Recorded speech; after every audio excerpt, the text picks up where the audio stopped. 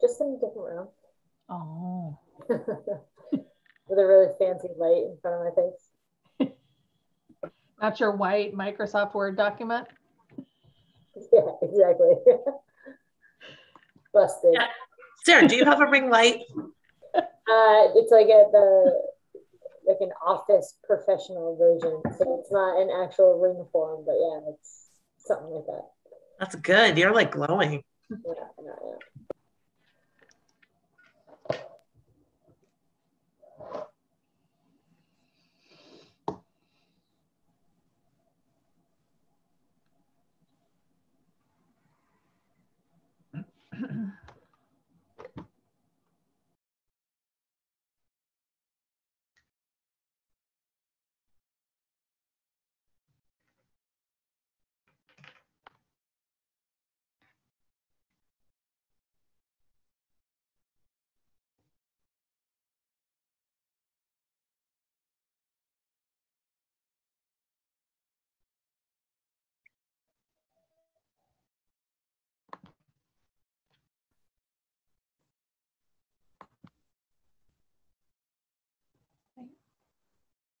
Kelly, let me know when we're live, please. It's all set. Oh, okay.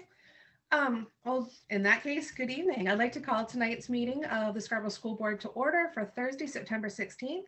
Can I please have the attendance? Mrs. Giftis? Here. Dr. Gill? Here. Ms. Caselonis? Here. Ms. Layton? Here. Mrs. Lindstrom? Here. Mrs. Seither is absent. Mrs. Turner? Here. Ms. Giftis? Here. And Ms. Bertulia? Here. Thank you. If you could please join me for the Pledge of Allegiance. I pledge allegiance to the flag of the United States of America and to the republic for which it stands, one nation, under God, indivisible, with liberty and justice for all.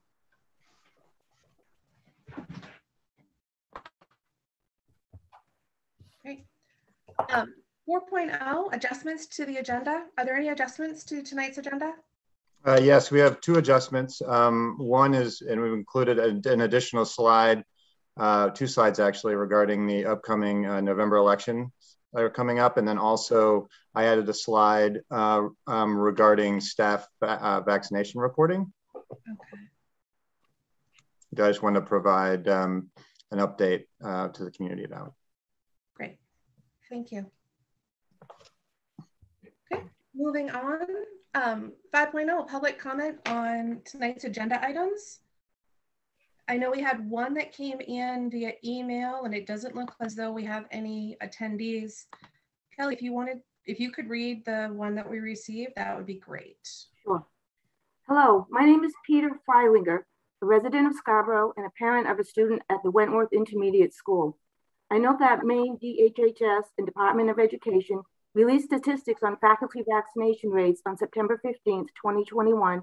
In of Cumberland County Municipal School Districts, only Scarborough and Bonnie Eagle failed to submit information or ask that their data be suppressed. Could the school board comment on why this is the case, and if possible, give information to the public about vaccination rates at the various Scarborough schools? I note that the state DHHS has described this reporting as required. Thanks very much. Thank you. Okay. Nobody else is in as the attendees, so I'm going to go ahead and close out public comment, bringing us to 6.0.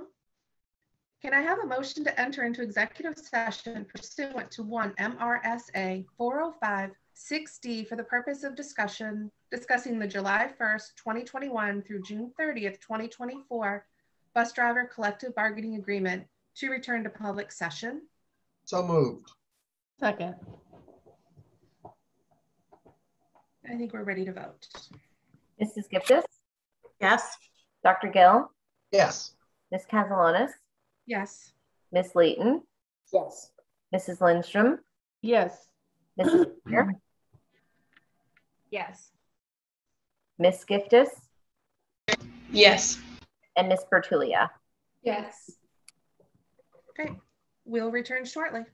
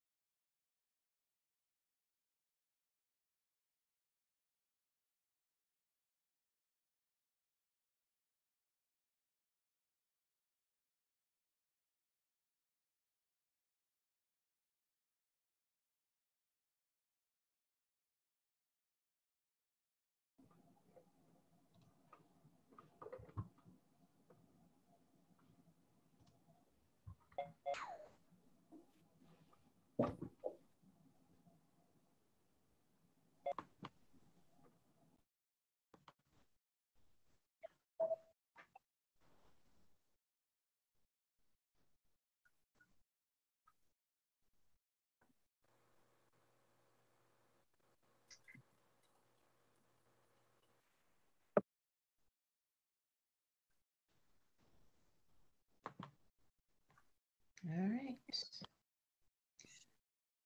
Like everybody is back. Moving on to 7.0 new business. Making a motion to put together 7.1, the meeting minutes of July 15th, 2021 workshop, and 7.2 meeting minutes of July 15th, 2021 business meeting as one motion to approve as presented. So moved. Second. Any discussion? Okay, I think we're ready to vote. Mrs. Giftis, Yes. Dr. Gill, Yes. Ms. Castellanos, Yes. Ms. Layton, Yes. Mrs. Lindstrom, Yes. Mrs. Seither is absent, sorry. Mrs. Turner, Yes. Ms. Giftis, Yes. and Ms. Bertulia. Yes. 7.3 is appointments. 7.3.1, the high school fall coaches. Motion to approve the high school fall coaches as presented. So moved. Second. Any discussion? Okay, ready to vote? Mrs. Giftis, Yes. Dr. Gill, Yes. Ms. Castellanos, Yes. Ms. Layton, Yes. Mrs. Lindstrom, Yes. Mrs. Turner, Yes. Ms. Giftis, Yes. and Ms. Bertulia. Yes. Passes. 7.2, the middle school fall coaches. Motion to approve the middle school fall coaches as presented. So moved. Second. Any discussion? Mrs. Giftis, Yes. Dr. Gill, Yes. Ms. Castellanos, Yes. Ms. Layton, Yes. Mrs. Lindstrom, Yes. Mrs. Turner, Yes. Ms. Giftis, Yes. and Ms. Bertulia. Thank you. That also passes. 7.3.3, it's a motion to approval of Scarborough High School's winter cooperative wrestling team with Gorham High School.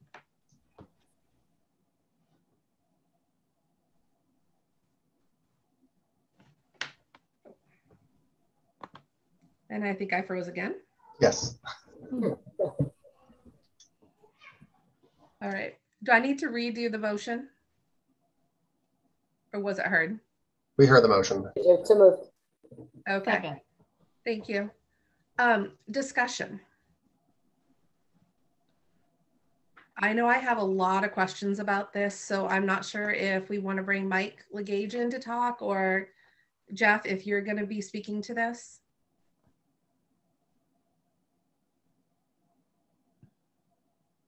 Jeff, you're on mute.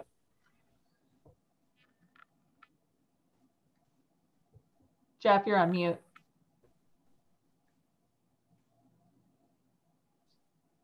Sorry, I wasn't prepared to speak to it this Okay. evening. Is it okay to bring Mike in? Mhm. Great.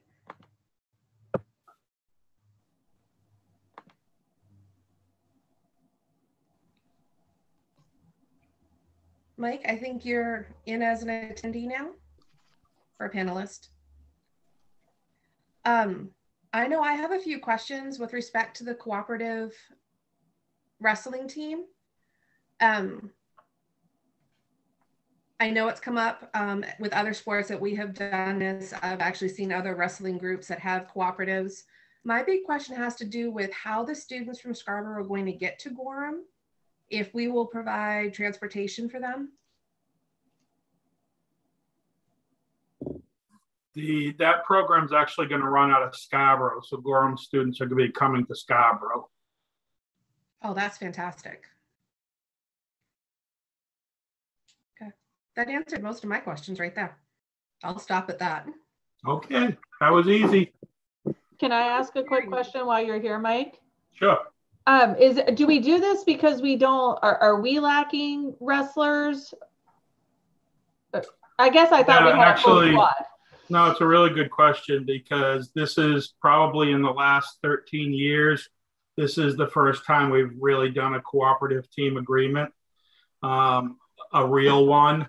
We, a few years back, we had two hockey players, female hockey players from Shakopee Valley that wanted to join our team. It wasn't really a true cooperative agreement because we didn't need the extra players. We were trying to help them out so that their kids could compete because no other school would take them. And so we went before the MPA management committee and made a proposal about that. This is different. This is a true cooperative agreement, and it does have to do with participation rates. We would not likely offer the program if we didn't collaborate with somebody. The numbers are just too low for us. We had, I think, 9 or 10 kids that participated. Last year, I think 7 of them were seniors. Our numbers would just be very, very low if we didn't do a cooperative agreement. I anticipate with Gorham that our numbers will be, somewhere in the 10 to 15 ballpark, which is still very small for a wrestling team. We likely will not fill all the weight classes. To have a true team, they really like you to fill all the weight classes. Somebody doesn't want to travel and then have to forfeit matches, for example, because they don't have anybody to wrestle. So it's still going to be a small team, even as a cooperative, because Gorham is small too, but we're anticipating anyways between 10 and 15 kids as it gets started, and then hopefully kind of build upon that. The cooperative agreement is a 2-year agreement, so we are locked into it for 2 years. But I would anticipate that it would likely go longer than that. Thank you. I do have one more question, Mike. Does this have any impact on the middle school program? No, really with the MPA rules, the middle school and high school programs are separate. I suppose if we wanted to do some type of agreement like this, we likely could. It's a little bit harder at the middle school level because of transportation, every day. Some schools, Scarborough doesn't do this. We provide transportation to our kids if it's outside of our town, but some schools do allow kids to drive on their own places. And so, I'm not sure that Gorham will send a bus every day. It might be kids driving themselves to Scarborough. I don't know that. I don't know what their plans are. That's up to them. But that's a little bit more challenging when it comes to middle school. We haven't had a discussion about doing cooperative team with middle school, but to answer your question, it's not out of the arena to do that. It's just that it's more of a agreement between the two schools as opposed to an MPA agreement that has all kinds of rules associated with it. Thank you. Alicia?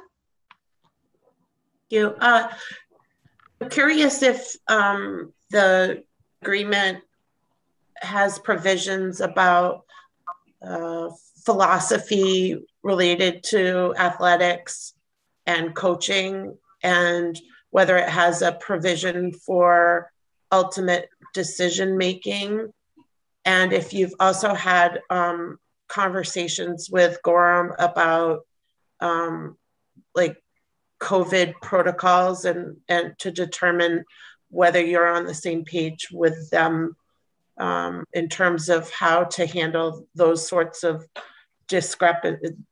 potential discrepancies in the way different districts handle those situations. It's our coach. That would be coaching the team. We'd hire the person. They'd follow our protocols. And we have the same rules in terms of COVID as most public schools do.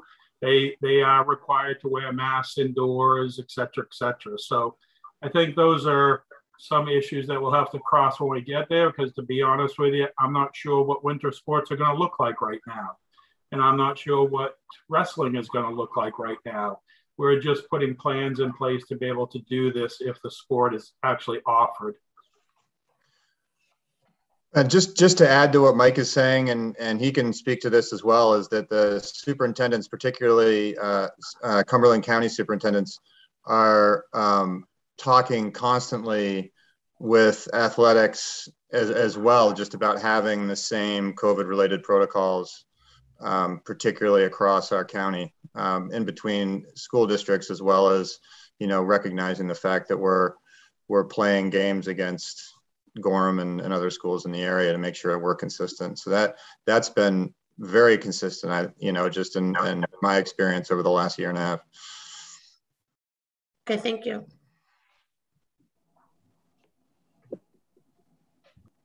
Any other discussion? I think we're ready to vote. Mrs. Giftis? Yes. Dr. Gill? Yes. Ms. Castellanos? Yes. Ms. Layton? Yes. Mrs. Lindstrom? Yes. Mrs. Turner? Yes. Ms. Giftis? Yes. And Ms. Bertulia? Yes. Motion passes. 7.3.4, motion for the approval of the July 1st, 2021 through June 30th, 2024 bus driver contract.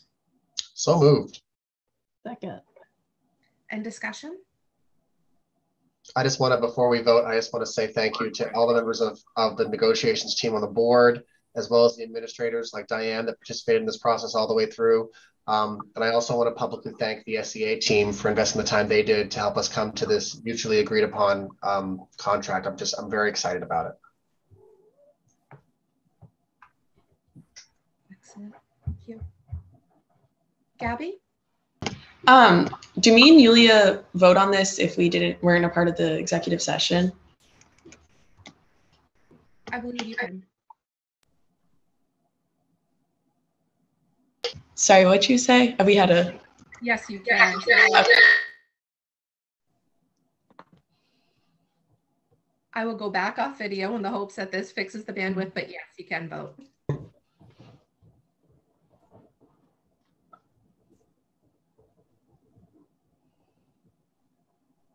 Okay. I think we're ready to vote. Mrs. Giftis?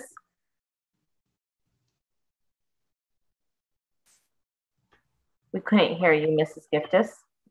I apologize. Can you hear me now? Yes. Yes, thank you. Dr. Gill? Yes. Ms. Castellanos? Yes. Ms. Layton? Yes. Mrs. Lindstrom? Yes. Mrs. Turner? Yes. Ms. Giftis? Yes. And Ms. Bertulia? Yes. Motion passes. 8.0 starts the additional items. Kelly, would you, Nick? Yeah, I just want to make a quick statement now that we've voted. I couldn't say this before the vote, but I'll say it now because I know the public is always interested to know about these contracts. And so just so you know, once both sides have ratified the contract, we ratified it tonight. Once the SEA ratifies the contract, we'll be able to present it in more detail to the public, but we can't do that before they ratify. I just wanted that to be clear for anyone in the public that watches this or is watching this that wants to know why we're not discussing the contract openly. Thank you for that, Nick. Kelly, if you would be able to share your screen. 8.1 is an election update. Shannon? Perfect, thanks. Town Council has approved the measures that will appear on the ballot in November. So what this means for us is that the track and turf replacement is officially on the ballot for voting.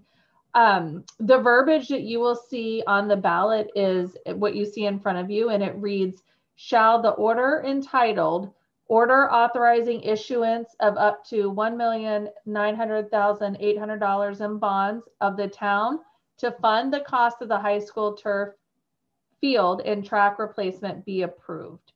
So that's the measure you'll see on the ballot. It'll be in the second position. And as we move closer to November, please be on the lookout for more information regarding the track and the turf and its condition and why why there is a need for replacement. Thank you. If we can move to the next slide, please. And this is a reminder that Candidates Night will be held virtually on Thursday, September 30th. This is your opportunity to hear the 4 people who are running for the 3 open seats for the school board, hear what they're standing for, get to know them a little bit better so that on November 2nd, you can cast your ballots. Moving into 8.2, it's a staff vaccination report. Yeah, I copied the community message that I sent out to all staff and all families earlier today. I wish there was a better story for what happened, but the reality is we had staff vaccination data ready to submit to the DOE by the 10th of September. The link that we were supposed to use to submit it to went to Sandy Prince. So we didn't have the link that we needed in order to properly submit it, which is why, you know, following the Press Herald article this morning, if people wanted to log on to the portal to find out staff vaccination rates for Scarborough, they got suppressed or did not submit.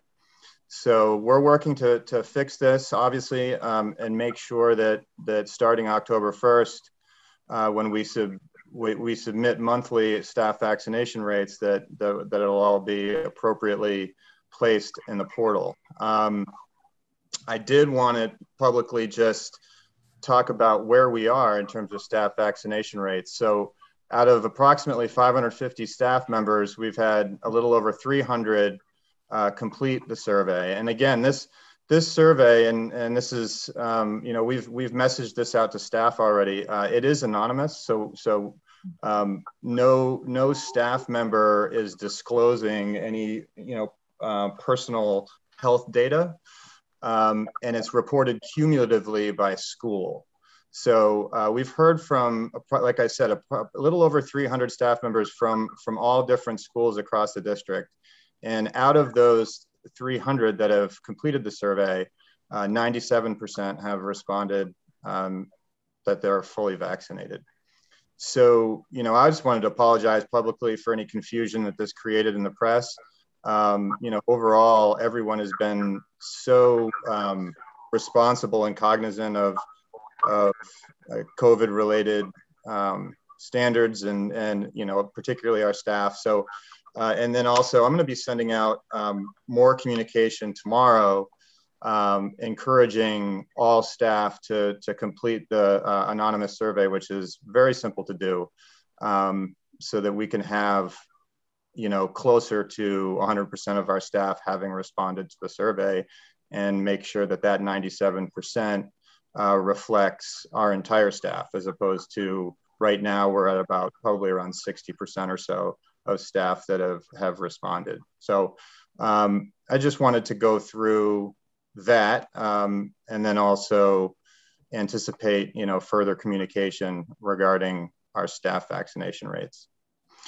And as far as what would get reported in the portal, the denominator is always the total number of staff in the district. That numerator would represent the number of, you know, the number of staff that are fully vaccinated, you know, inclusive of, you know, those who haven't yet responded to the survey. So that's why we want to make sure that everyone's had that opportunity, and we've got an accurate number in terms of the percent of staff that are fully vaccinated.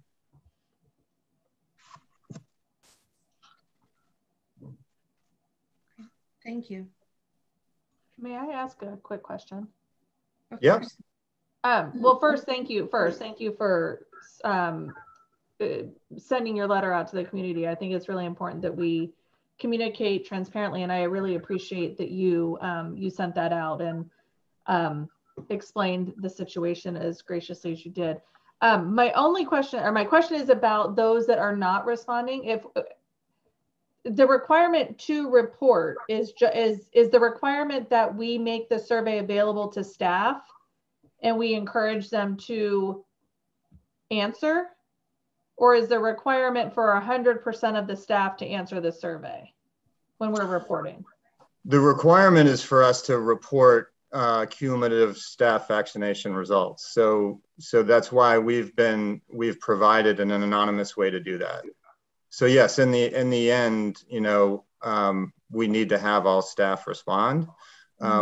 It's just, and we're not the only, we're definitely not the only school district struggling with this. It's that balance between, you know, staff confidentiality about their own personal health records and responding to a survey like this. So that's where it can get challenging to make sure that staff understand and trust, okay, you know, by signing on to this anonymous Google survey, I'm not disclosing you know, my own personal health records or facing, as you know, some of our teachers have, you know, in July and August, and perhaps even still, questions, you know, directed at them from parents as to whether or not they're vaccinated, and being put in a position where they feel like they need to respond yay or nay. So that's been the challenge a little bit, just in terms of making sure that staff feel comfortable in reporting their status to us. You know, and I've been communicating with the SCA as well on this. Is, you know, we want, you know, based on the information that we have so far from over 300 of our staff members, you know, I'm pretty confident that the vast majority of our staff are vaccinated. You know, and we've heard, like I said, for almost 60% of our staff from all the buildings. So that you know, if you project that out, you know, I want to make sure that the numbers that we're reporting to the state are as accurate as possible. And, you know, the whole staff, I would think, you know, would want that as well, to make sure that what we're reporting is accurate. And as I pointed out, we can do that in such a way that protects people's personal health records. Thank you.